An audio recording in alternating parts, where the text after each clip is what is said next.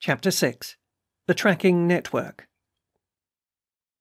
36 million miles separated the Earth from Venus at encounter.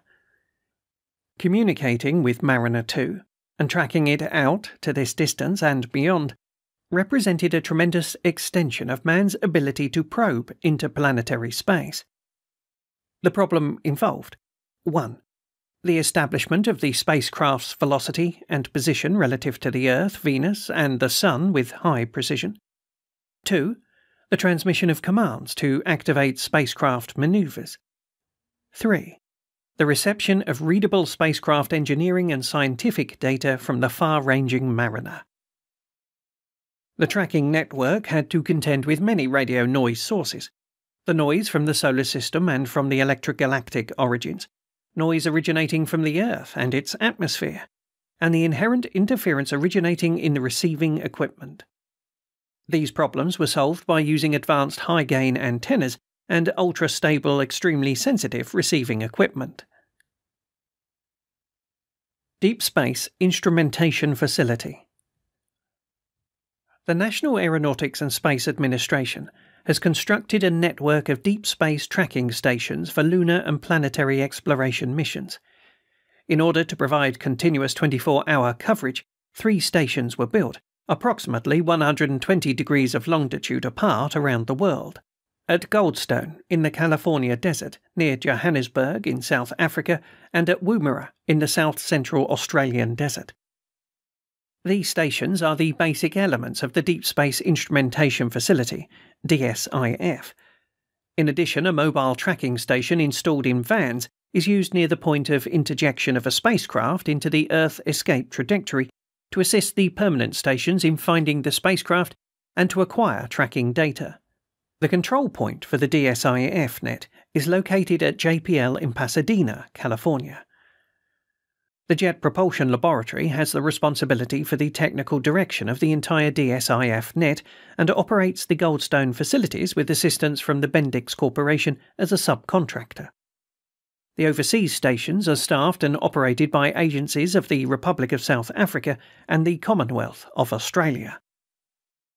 The DSIF net tracks the position and velocity of U.S. deep space probes, issues commands to direct spacecraft in flight, receives engineering and scientific data from the probes, and automatically relays the data to JPL in Pasadena, where it is processed by computers and interpreted.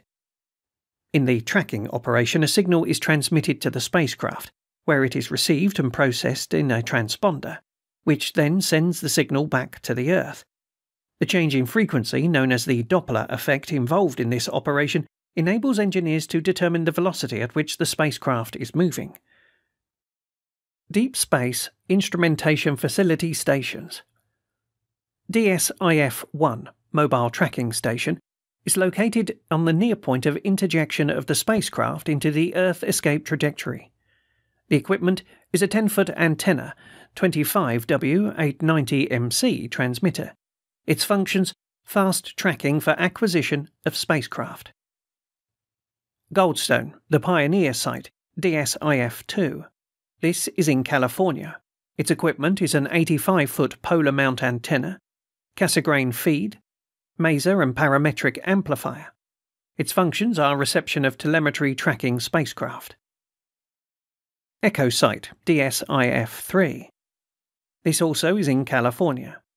Equipment is an 85-foot polar mount antenna, parametric amplifier, 10 kW, 890MC transmitter. Its functions are transmission of commands, tracking spacecraft, standby, and reception. The Venus Site in California. The equipment is an 85-foot radar-type antenna. Its functions are advanced radar astronomy and communications research. DSIF-4 is in Woomera, Australia. It has an 85-foot polar mount antenna and a parametric amplifier. Its function is reception of telemetry tracking spacecraft. DSIF-5 is in Johannesburg, South Africa. Its equipment is an 85-foot polar mount antenna, parametric amplifier, a 10 kW 890MC transmitter. Its functions are reception of telemetry tracking and spacecraft, transmission of commands. The stations are equipped with receiving and tracking instruments so sensitive that engineers estimate that they can detect radio frequency energy equivalent to that radiated by a 1-watt light bulb at a distance of approximately 75 to 80 million miles. Such energy received at the antenna would measure about 0.000000000000002 watts. That's 2 times 10 to the 20.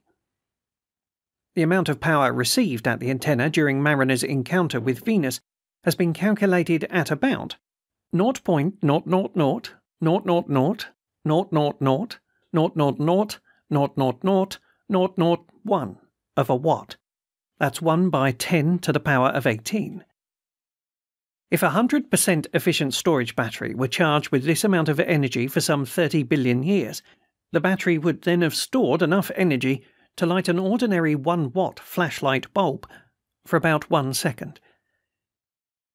Furthermore, Goldstone engineers estimate that if Mariner 2 had continued to function in all its systems and to point its directional antenna at the Earth, useful telemetry data could have been obtained by the DSIF stations out to about 150 to 200 million miles, and tracking data could have been secured from as far as 300 to 400 million miles.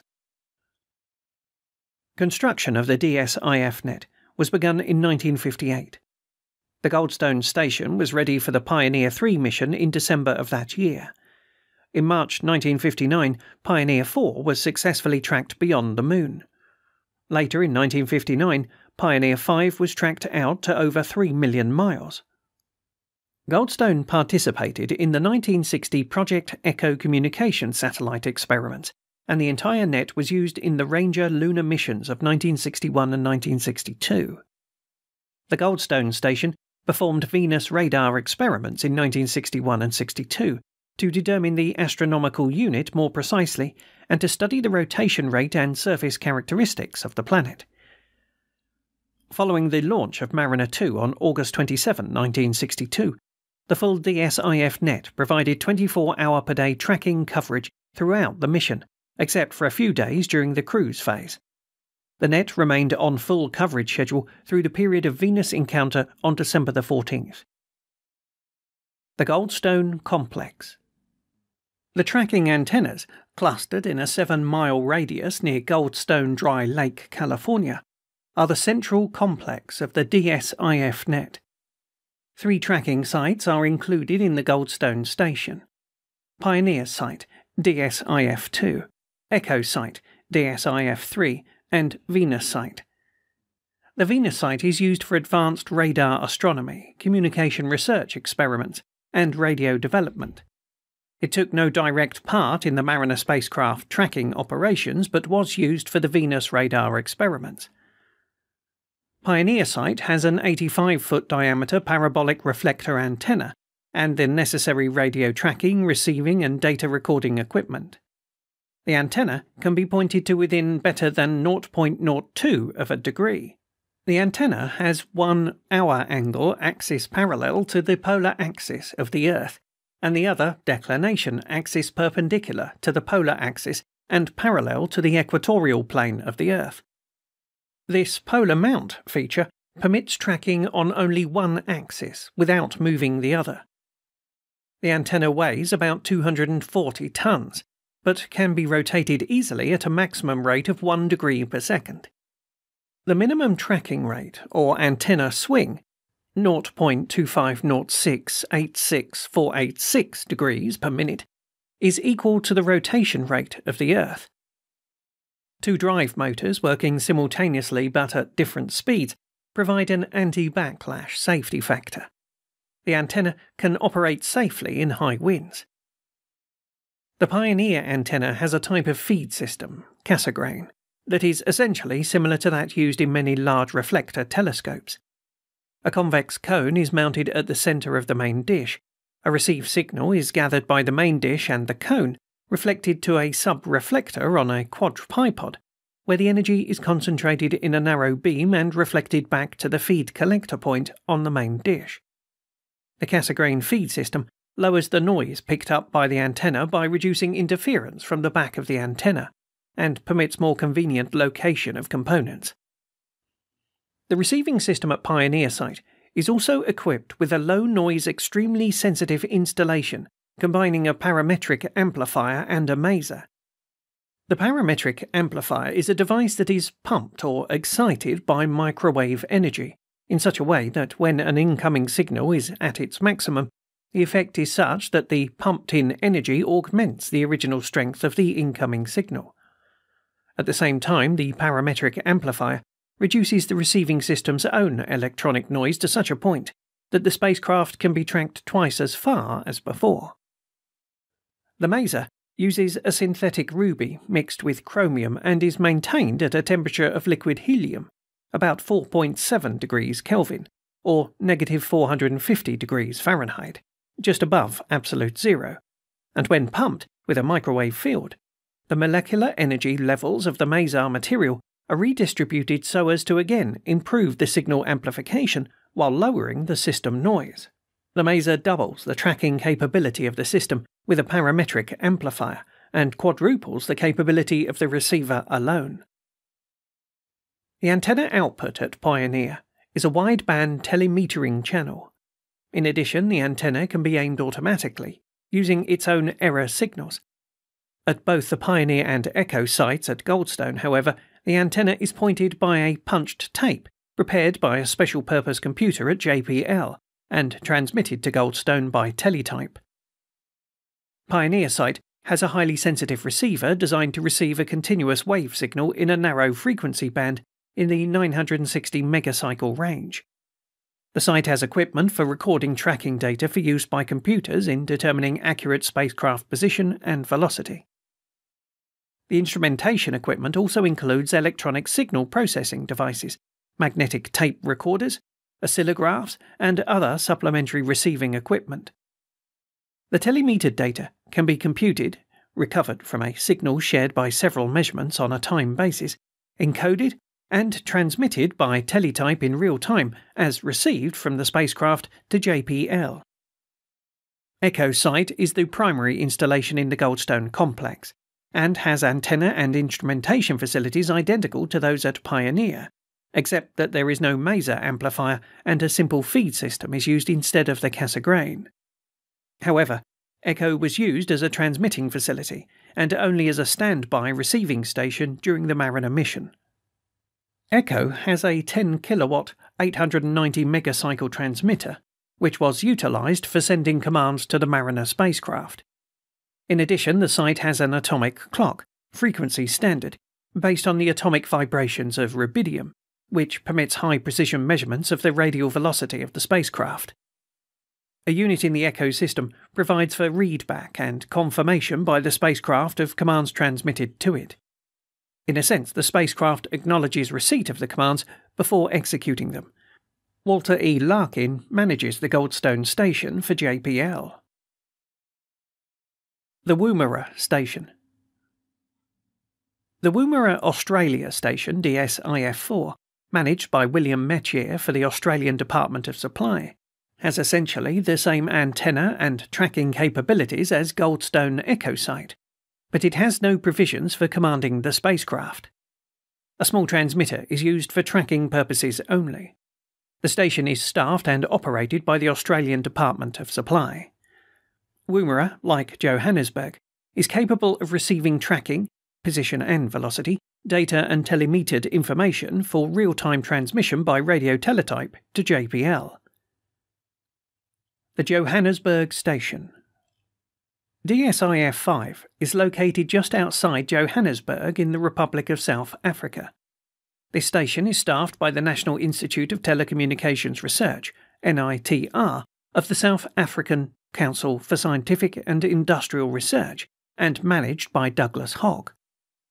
The antenna and receiving equipment are identical to the Goldstone Echo site installation, except for minor details. The station has both transmitting and receiving capability, and can send commands to the spacecraft. Recorded tracking and telemetered data are transmitted in real time to JPL by radio teletype. Mobile Tracking Station. The Mobile Tracking Station, DSIF-1, is a movable installation designed for emplacement near the point of injection of a space probe to assist the permanent stations in early acquisition of the spacecraft. This station is necessary because at this point the spacecraft is relatively low in altitude and consequently appears to move very fast across the sky. The Mobile Tracking Station has a fast tracking antenna for use under these conditions. DSIF-1 was located near South African station for Mariner 2. It has a 10-foot parabolic antenna capable of tracking at a 10 degree per second rate. A 25-watt, 890 megacycle transmitter is used for obtaining tracking information. A diplexer permits simultaneous transmission and reception on the same antenna without interference. The equipment is installed in mobile vans so that the station can be operated in remote areas. The antenna is enclosed in a plastic dome and is mounted on a modified radar pedestal. The radome is inflatable with air and protects the antenna from wind and weather conditions. These stations of the DSIF tracked Mariner 2 in flight and sent commands to the spacecraft for the execution of maneuvers. The telemetry data received from the spacecraft during the 129 days of its mission were recorded and transmitted to JPL, where the information was processed and reduced by the computers of the Spaceflight Operations Complex.